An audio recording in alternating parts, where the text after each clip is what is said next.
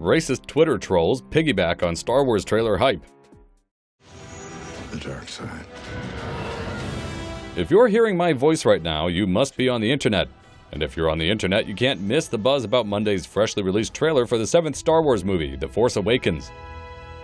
But a rising tide of tweets lifts all boats, even the ones full of racist idiots. The hashtag Boycott Star Wars 7 got a quick trending shot in the arm, and its progenitors posit that since the new Star Wars movie's protagonist is black, and the movie's director is Jewish, ipso facto the film promotes white genocide. Although a casual perusal of the hashtag on Twitter will reveal that its popularity is mostly driven by people ridiculing the idea, Genevieve Koshy, writing for Vox, traced Boycott Star Wars 7 back to a pack of goose-stepping troglodytes who we shall not name. By tweeting incessantly, they were able to barnacle their hashtag onto the hull of the publicity behemoth that is the new Star Wars release. So instead of feeding the trolls, let's review some of the classier responses to this bit of internet filth. Dr. Robotnik points out the uncomfortable parallels between the boycott trolls and the galaxy's least socially conscious bartender, while Diane warns the boycotters they'll be missing out on some surprise California love.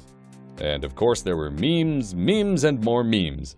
Now, if anybody still wants to talk about genocide in Star Wars, maybe you should start a petition to make December 18th Alderaan Remembrance Day, lest we ever forget the Death Star.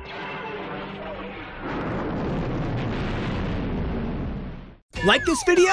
Don't forget to subscribe and follow us on Facebook, Google+, and Twitter.